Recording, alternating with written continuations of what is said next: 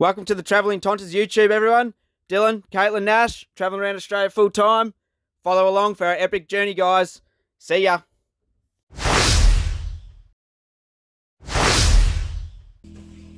Righto, what is going on?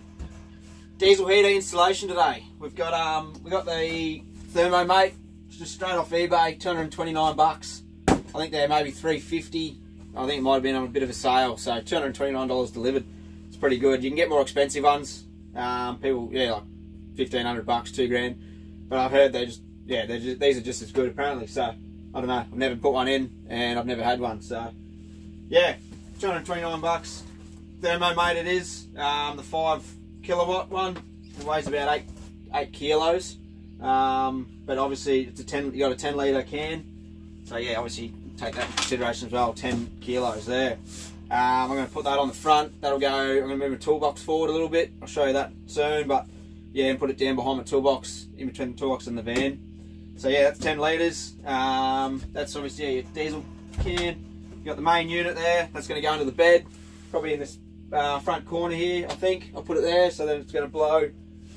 It'll blow out from underneath there, sort of down the hallway, and obviously circulate around pretty well. And then yeah, it comes with everything really. You get all the hose clamps, fittings, fixtures, diesel line, fuel hose, and then that's the little pump. And then obviously you got exhaust and vents and everything in the box. And this is the electrical cable loom. So that's, you got a control panel screen. I'll probably put that on the side of the bed there. And it even comes with a little remote, which I thought was pretty sick. Yeah, don't even have to get out of bed, mate, and just turn it on. Schmicko. And obviously, yeah, that's all your cables. Run that back to the battery. Yeah, I think it's pretty easy. See how we go. See if I can't put a big hole in the wrong spot in the bottom of the van. Surely not. See how we go. See what happens. Alright, see you along the way. Alright, I've had a good look around. Had a good measure.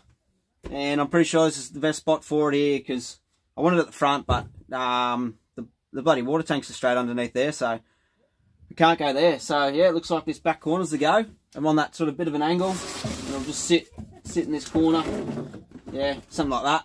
So yeah, like I used to tell my apprentices all the time, but I don't think they listen to me. But always, yeah, measure twice, cut once, yeah.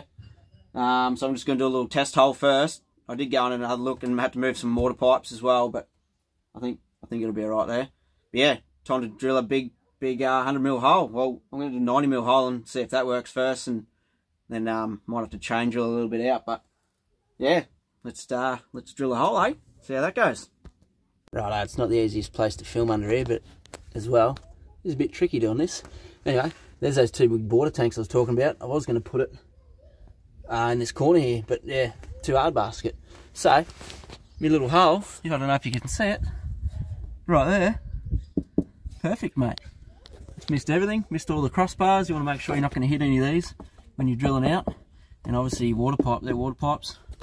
You do not want to hit those either. Otherwise you're just going to have to fix them all. But yeah, main one is those cross sections in the frame. Miss all that and you're laughing. Righto, let's drill this big hole out, eh?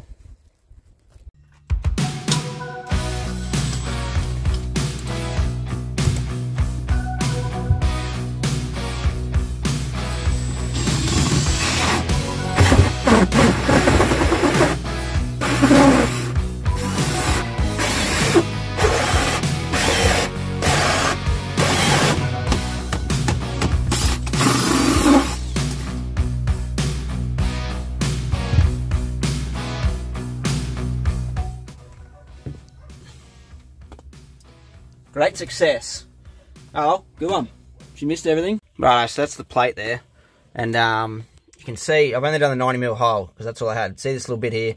I'm just going to use a 12mm bit and just drill that out. That's just for the wires where your cables go down through. So it's not too crucial. But yeah, I'll drill that out now. And yeah, that's all you got to do for that. And I'll show you how I install it onto this plate. Alright, so little trick. I'm going to put this, screw this plate and the exhaust, got the exhaust pipe there, the inlet, and I'm going to run the cables through that now, because it's a lot easier to do it here and do up your pipe clamps and stuff on here before you don't have to climb under and do it from underneath. So yeah, let's chuck them on now. So chuck these cables through first. Make sure we do it all the right way, otherwise it's going to be a stitch up. Run that one through. You want to leave obviously the one for the monitor that goes to the monitor. You obviously don't want to put it through the hole, but everything else can go through. So you got your, that goes to your fuel pump. That one, this one will go to your battery. It's just got a fuse on the end of it.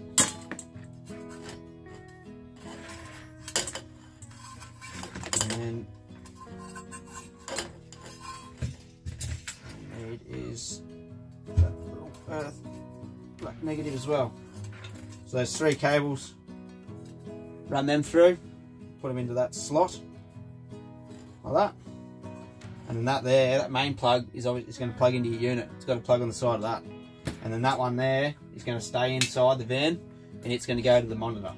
Alright, so that can go on. Just like that. That'll plug into there, perfect, and that will go out the bottom, outside.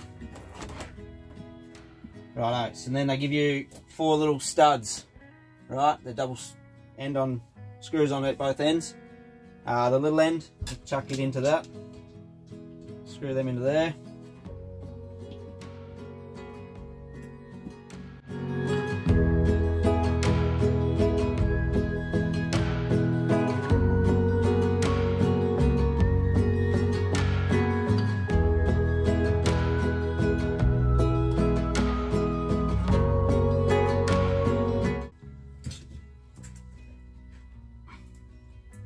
Righto, 4 nuts, chuck them on.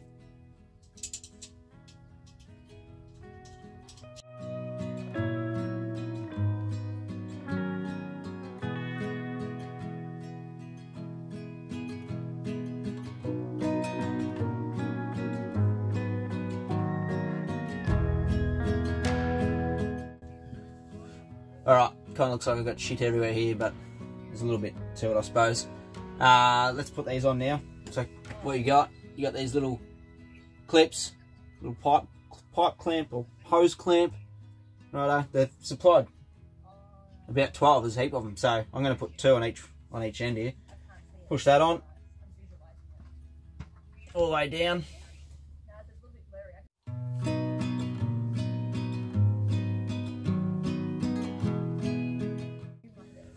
Righto, that's that. Now the exhaust, make sure you put it on the right side. It's out of this one, the one further away from the hose. Try and keep a little bit of heat away from it. It just goes on there.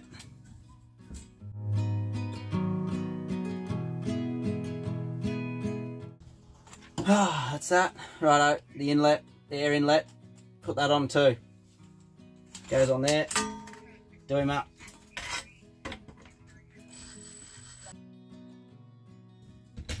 That's it, mate, that's it. Righto, so that's it for that. Now I'm going to drop all that through that hole, and then I'm going to seal it up too. But yeah, way easier doing it like that than trying to get underneath and do them all up from underneath. So yeah, that's that. Next step, let's go.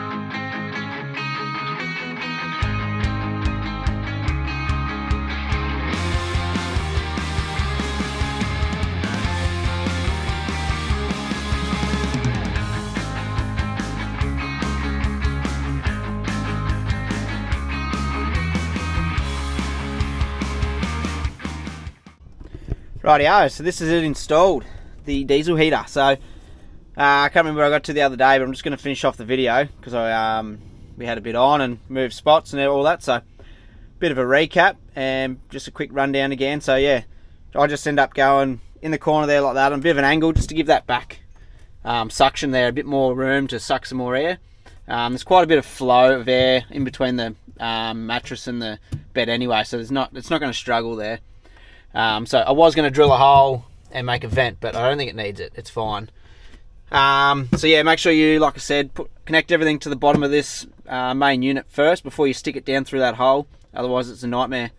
And don't do what I did. Don't put I didn't have a downpipe pop to put there, so don't put Sicker oil there. Well, you can if you want, but before you put it in, because it just goes everywhere, as we learnt. So yeah, there's the vent. Obviously that just comes out the front. I've taken the vent off the front there because it just blows better straight out like that, I find. And then your electrical cables, I've just run this one for the monitor.